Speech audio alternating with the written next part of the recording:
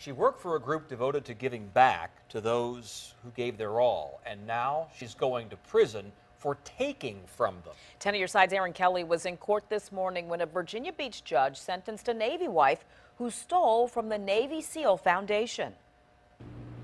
Before he sentenced her, the judge called Mason's acts bold and brazen, and he said he felt he had to go above the sentencing guidelines.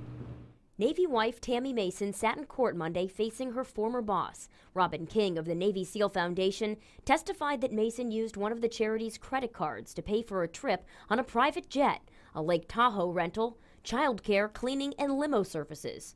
Mason admitted in November that she spent more than $121,000 on personal expenses. It was money meant to support families of Navy SEALs when she was working for the foundation in 2013. Mason stood before the judge Monday and said she was extremely sorry, that she'd never do it again. Her attorney asked the judge to follow the sentencing guideline of no prison time.